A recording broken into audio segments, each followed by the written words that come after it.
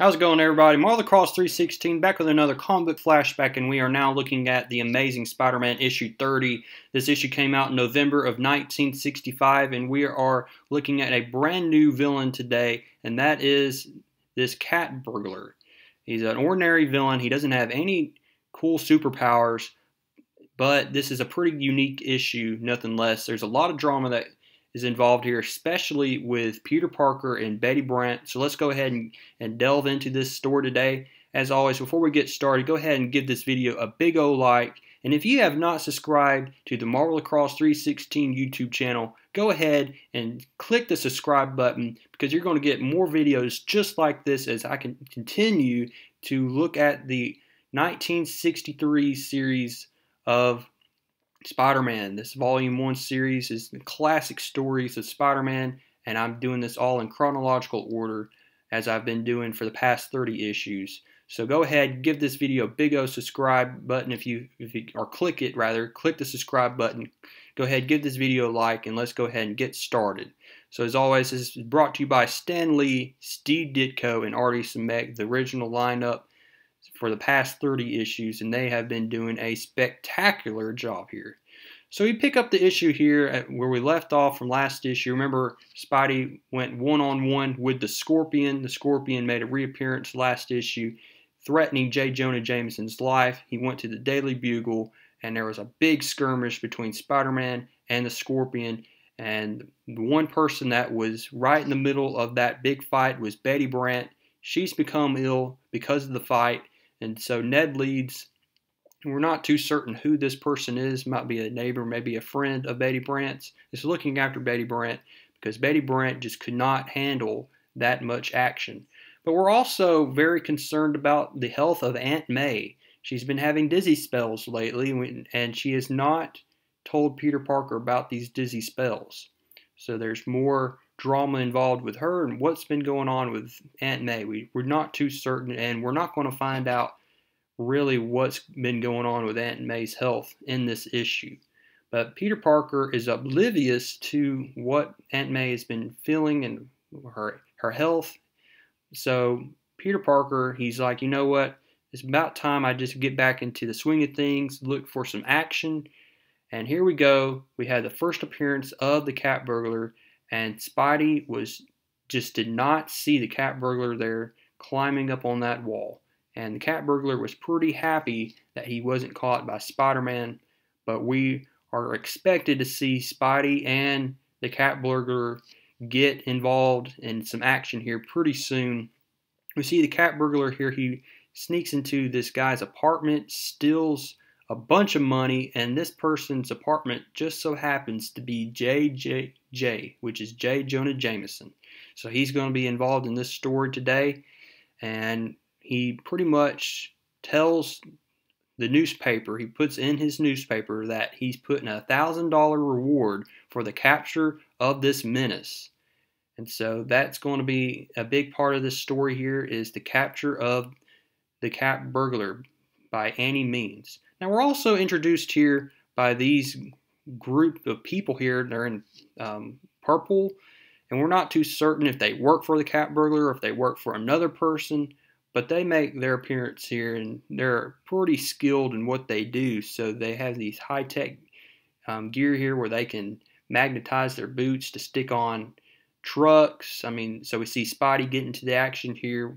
We're not too certain who these guys work for. We think they work for the cat burglar, and they do mention the cat burglar's name, but when I've read this issue, we're not too certain whether they work for the cat burglar or not.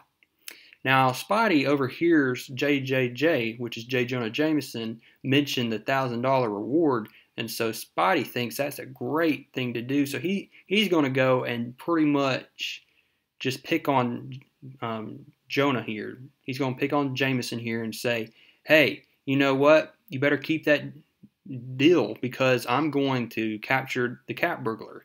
And so we see right here what Jameson is thinking about, how Spidey is going to be celebrated in the streets, and he's going to have to write that $1,000 check, and he's going to be televised on camera, and he's just going to be publicly embarrassed. So this is Jameson's worst fear, come to almost, or maybe we'll see right here, could be happening right here in this issue where he is going to have to publicly give Spider-Man $1,000.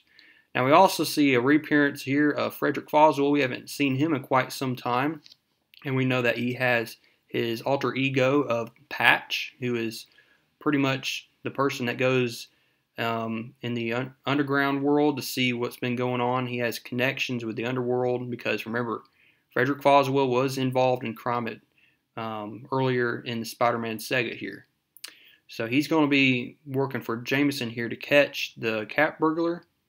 And so we also see a reappearance of Liz Allen. Remember, we haven't seen Liz Allen since issue 28 when Peter Parker and Liz Allen and the rest of Midtown High School graduate, and there was a graduation. So we see Liz Allen, she's working, and basically she's trying to get away from this guy right here, which is Flash Thompson. So we see some old characters reappear here in this issue. So there's a lot of, it's very different here in this issue, whereas, you know, there's some action in other comics and other issues of Spider-Man. This has to do with a lot of storytelling, a lot of drama.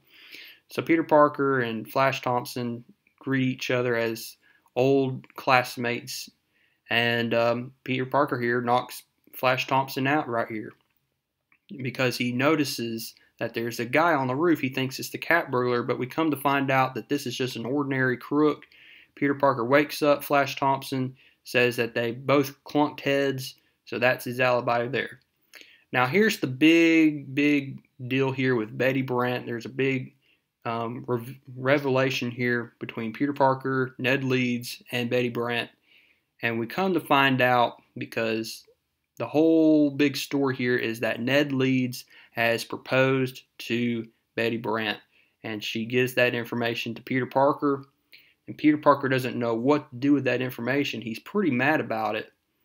And another thing that Betty Brant tells Peter Parker, which makes Peter Parker feel even worse, is that she could never date or marry an adventurer like Spider-Man, because he mentioned Spider-Man's name to Betty Brant. And remember, Betty Brant's brother died in issue 12.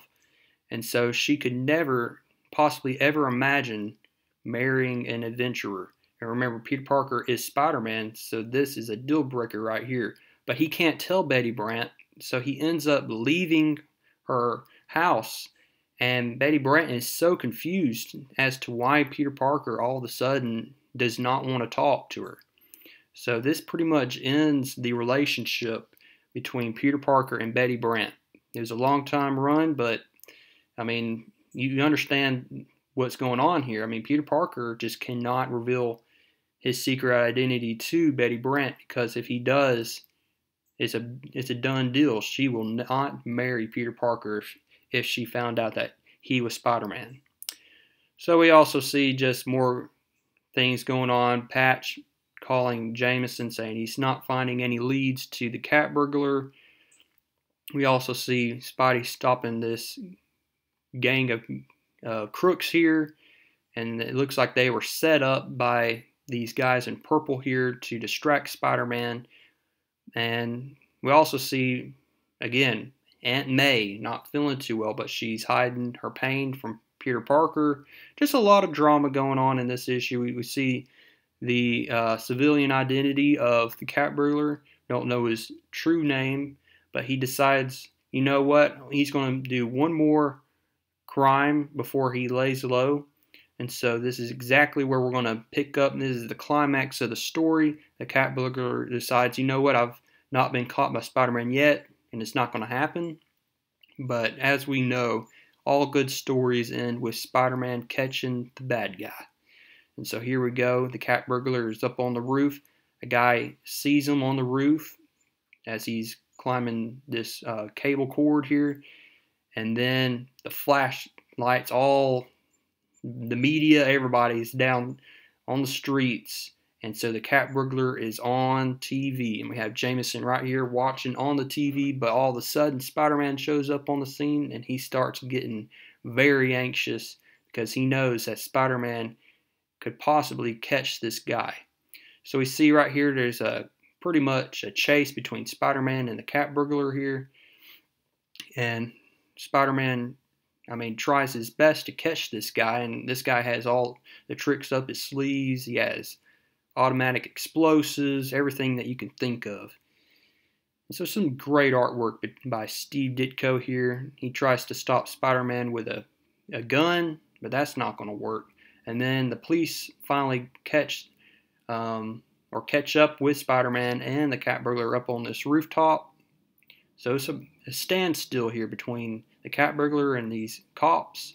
The cat burglar tries to use a distraction, and it seems to work, but they soon find out that he is hiding in this chimney right here by hanging up on this rope, and they threaten to cut the rope, but the cat burglar is like, no, no, no, don't do it. So we see right here the capture of this villain right here. Spider-Man gets some pictures for the Daily Bugle, and Jameson is relieved that Spider-Man did not capture the cat burglar. So we end the story here, and we see Betty Brant. She's continuing to try to press Peter Parker as to why he's avoiding her, and he's pretty much saying, you know what, don't bother. Ned Leeds is the guy for you. So that's the end of it. And so we end the issue here on a sour note as Peter Parker walks away from Betty Brant being very confused as to why Peter Parker is hiding this big secret, because that's what she feels like. She feels like she just doesn't understand why Peter Parker all of a sudden doesn't want her in his life. And so that's how we end issue number 30 here. Hope you liked this issue. Hope you've watched all the way through. If you have, go ahead, like this video, comment down below what you liked about this issue, and I will see you next time as we look at issue number 31.